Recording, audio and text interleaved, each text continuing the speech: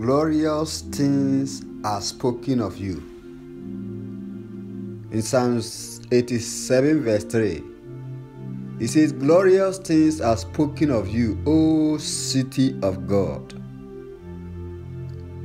In a world of negativities, self-doubt and low self-esteem, it is very important that you listen to the voice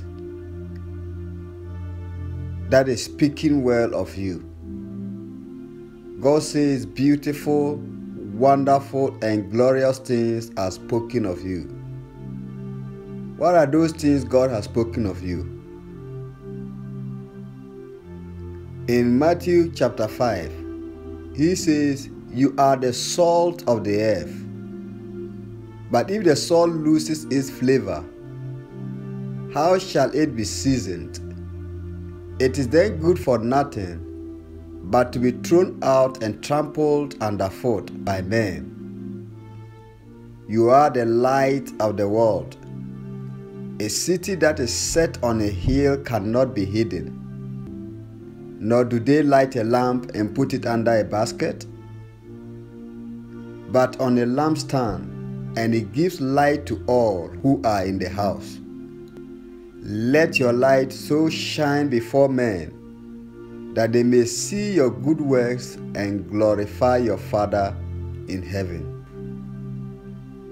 You are the light of the world. Just imagine how the world would be without light. This shows how important you are. You are a city that is set on a hill.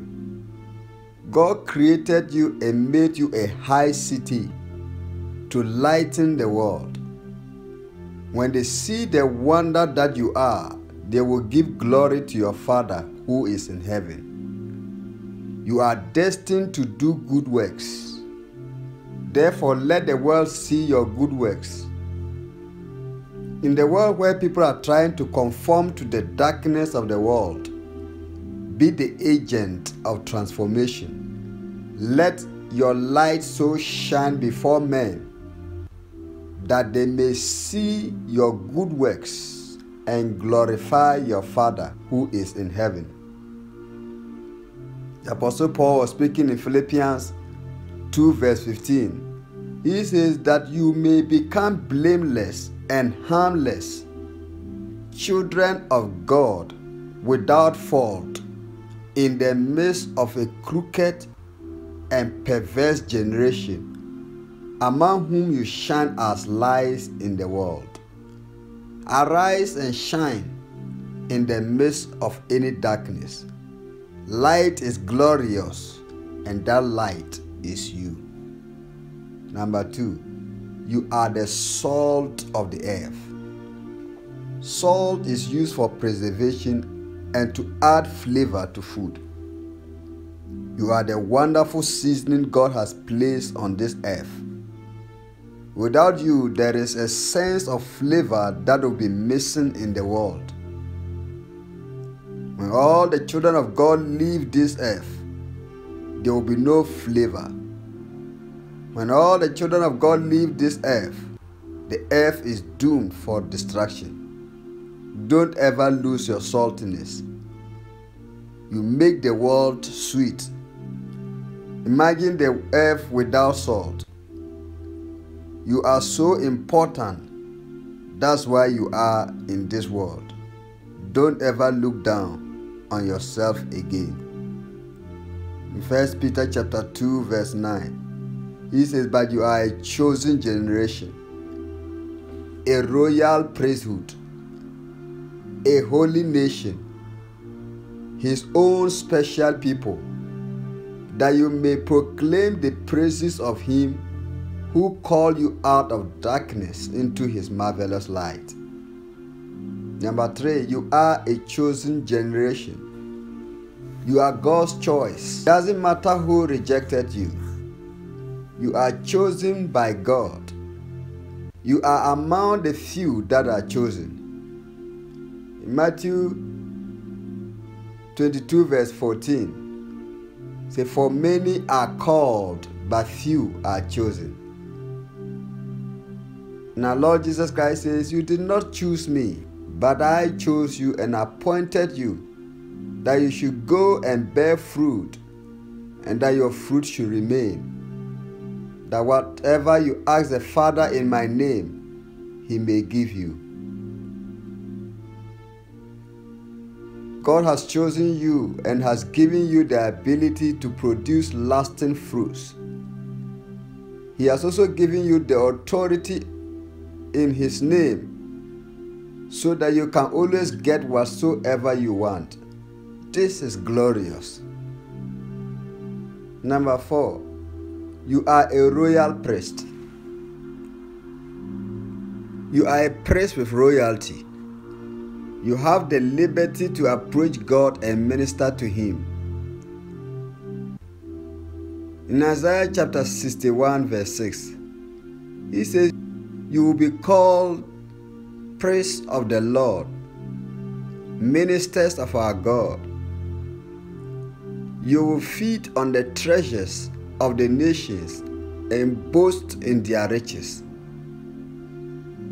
Apostle John, who got the revelation of who you are before God, said, "And has made us kings and priests to his God and Father.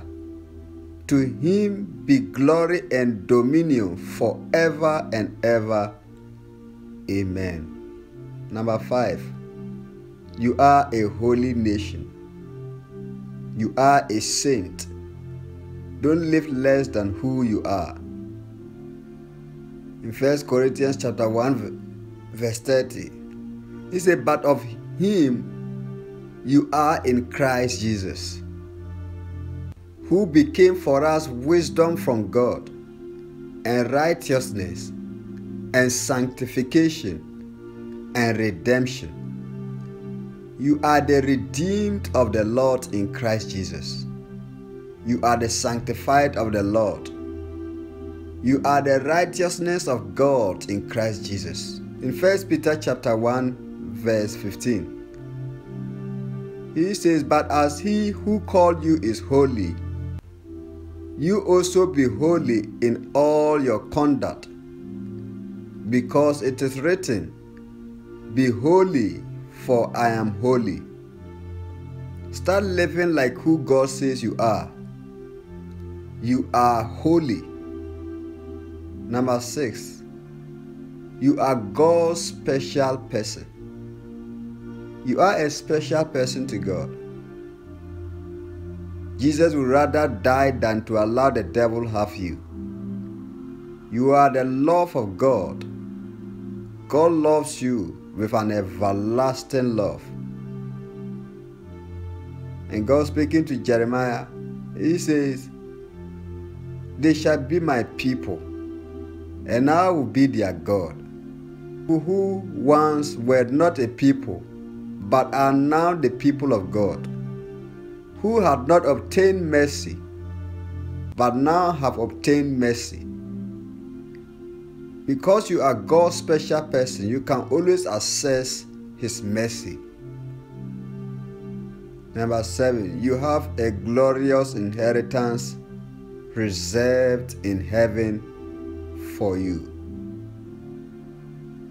The Word of God says, "Blessed be the God and Father of our Lord Jesus Christ, who according to his abundant mercy has begotten us again to a living hope through the resurrection of Jesus Christ from the dead, to an inheritance incorruptible and undefiled, and that does not fade away, reserved in heaven for you, who are kept by the power of God through faith for salvation, ready to be revealed in the last time." May you inherit all of these glorious things and more in the mighty name of Jesus Christ. May God help you to know your true worth in him. In Jesus' name, amen.